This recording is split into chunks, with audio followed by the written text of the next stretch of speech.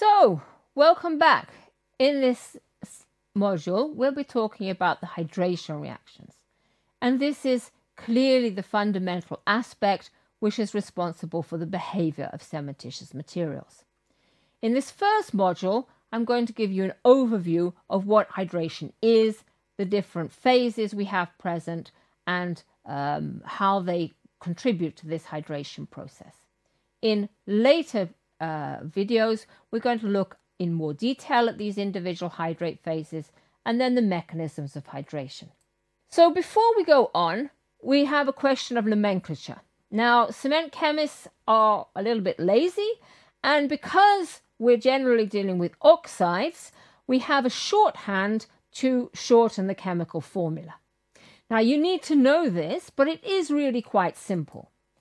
Basically, calcium oxide or lime, which is written CaO in full chemical notation, becomes simply C.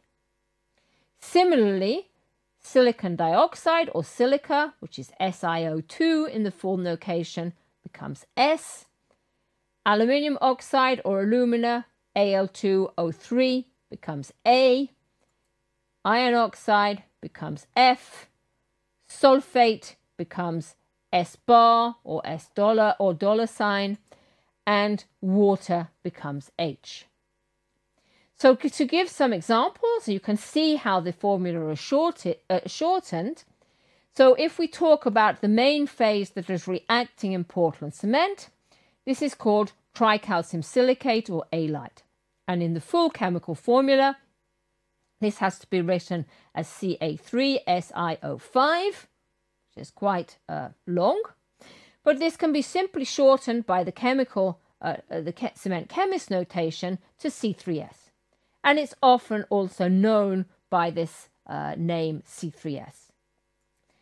If we look at another reactive mineral that we may find in calcium sulfoaluminate cements, this is called yelemite is the mineral name, and the full chemical formula is even more complex, Ca4Al6SO16, and this can simply be shortened to C4A3S bar, and it's often known by that phrase C4A3S bar. Still a bit of a mouthful, but not as bad as this one over here. If we now go on to the hydrates, notably calcium silicate hydrate, which is making up the majority of cementitious microstructures, we have a further complication that the stoichiometry of this phase is not fixed. It varies quite widely, as we'll talk about subsequently.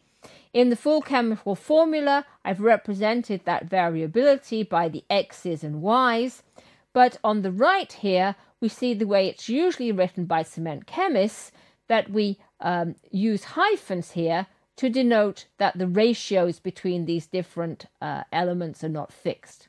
And we normally call this phase CSH. So this is very important to remember this terminology. Okay, so let's go back to these schematics. We saw these in the earlier lecture to give a very basic idea of how cement works. And I really want to stress that it's all to do with volumes. So when we mix the grey powder with water, what we have is these grey cement grains floating about in the water. And then these cement grains are dissolving in the water. This is exaggerated in the next picture here, where you see the grains get smaller. So the ions that are in the cement grains are passing into the water, and then they're making new combinations, and those combinations are precipitating as the hydrates, which we've seen here in red. So now we see the basic idea that these red hydrates are now joining the cement grains together, and by joining the cement grains together, you get a rigid solid which has strength, but you will still have some areas where there's no material, may contain water, may contain air, and these are known as pores.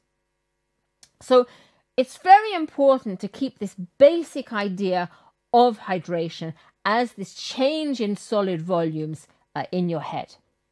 We can look at it another way, first of all, in a real microstructure. So this is a picture of a real cement grains. And what you can see in these cement grains is that they've got different levels of grey, which means they've got different chemical compositions. And typically in cement, we can identify 4 main phases.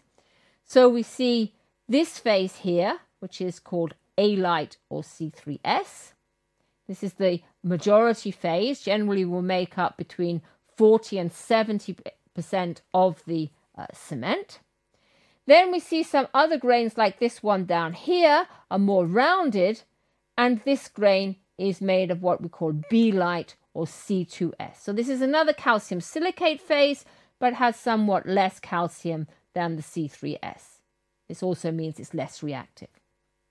And then in addition to this A-lite and B-lite, we can see this darker phase, which is the aluminate phase or C3A, and this very bright phase. It's very bright because this is the phase which contains the iron, which is called ferrite, and this is usually written as C4AF, although you should be aware that the ratio of aluminium to iron is not fixed at 1:1. So these are the 4 phases that make up our Portland cement. So then what we see here is the different reactivity of these different phases. We can see that the compressive strength coming from C3S is by far the highest, and this is why generally we tend to try to maximize the amount of C3S in our Portland cement clinker. C2S is very, very much slower, and as we saw in one of the earlier modules, this is why really it doesn't make any sense to make cements with high content of B-lite from an environmental perspective. It may make sense from a point of view of having low heat cements. The aluminate phases and the iron phases, we need some calcium sulfate. This is why we add the gypsum during grinding, has been mentioned before. These tend to react quite fast, but they don't give such high strength as the C3S. So now after hydration, those clinker grains transform to give us the microstructure of the hardened cement paste. We can still see cement grains which haven't reacted. These are the bright areas here. But now in between these grains, we can see the hydrates. And we can identify in particular 2 different types of hydrates. We can identify these areas here, which are lighter grey than the rest of the hydrates, but still darker than the anhydrous. And these regions here are what's calcium hydroxide. Calcium hydroxide has a very simple formula of 1 CaOH2, and this is one of the main phases formed from the calcium silicates. And then, apart from the calcium hydroxide, the rest of the hydrates have these kind of darker grey levels. We can still see that they're lighter than the pores, which we can see in black, such as here. And these other hydrates, we can say it's in majority CSH. Around the cement grains, we can see these nice rims.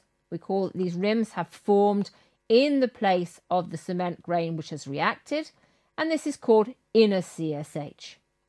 Whereas now between the grains, we have what we call outer hydrates, and this is a very fine mixture of CSH, of AFM, and of AFT phases, which we can't distinguish from each other at this level of resolution here.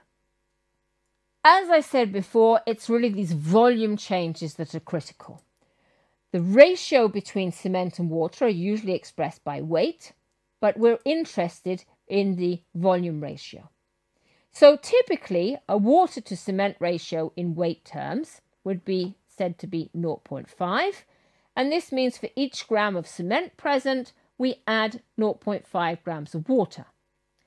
But the development of properties is controlled by the filling of space, which is related to the volumes. So I think it's a nice little exercise if you can translate that water-cement ratio by weight of 0.5 into volume.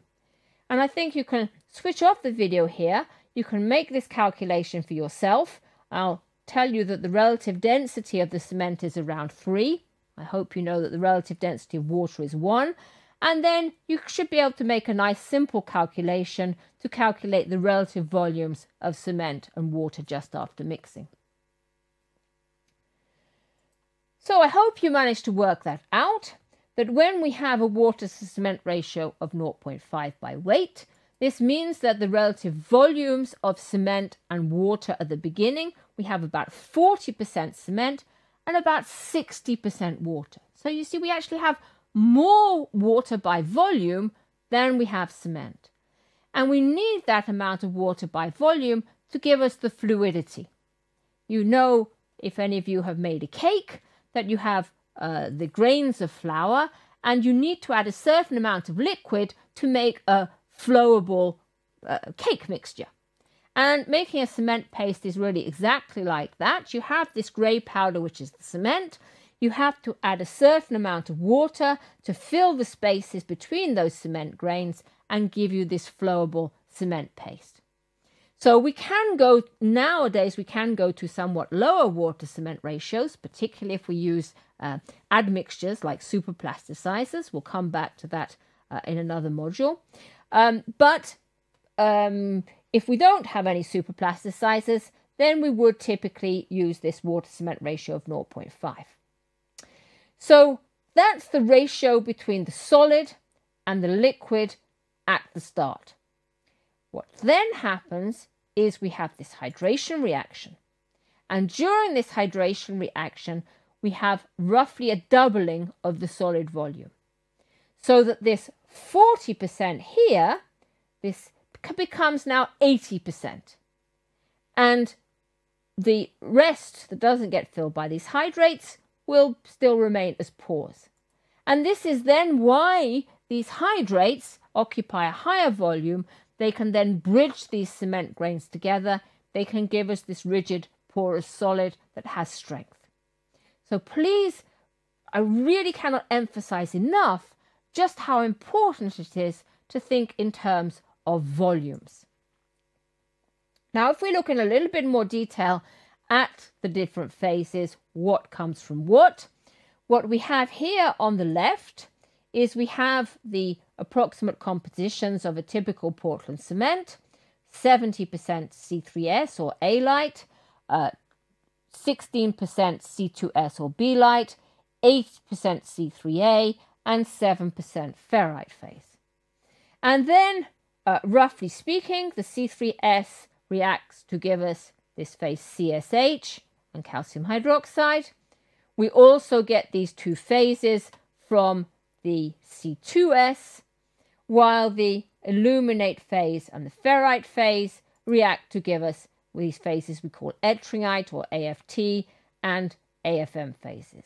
And in subsequent little videos, we're going to see what is the chemical composition, the crystal structure of all these different hydrate phases. But what's really important to see is that CSH is really the most important. In a typical cement paste, mature cement paste, this makes up nearly half of the solid material.